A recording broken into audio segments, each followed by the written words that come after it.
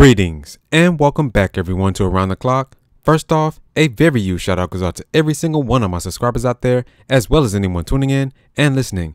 And without further ado, let's hop right into this exciting news of Ori and the Blind Forest officially being announced for the Nintendo Switch.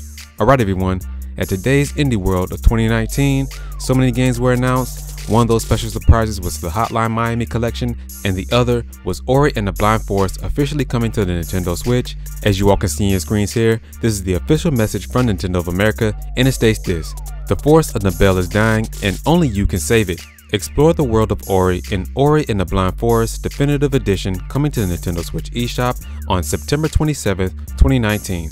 That's right everyone, the Nintendo Switch is getting the definitive edition of Ori and the Blind Forest on September 27th. As you see here, this is the official website at nintendo.com, and there's no price point whatsoever for this game. Hopefully we get this information soon. Now everyone, I have not played Ori and the Blind Forest whatsoever. This is a Microsoft exclusive game, another one coming over to the Nintendo Switch, similar to what Cuphead did, and let's get into the official details of this game.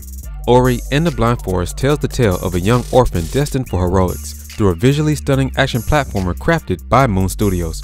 Featuring hand-painted artwork, meticulously animated character performance, a fully orchestrated score, and dozens of new features in the definitive edition, Ori and the Blind Forest explores a deep emotional story about love and sacrifice and the hope that exists in us all.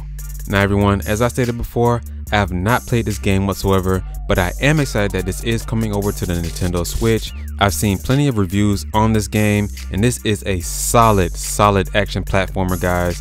Definitely one you should have in your collection for the Nintendo Switch. Hopefully we get a physical version of this game.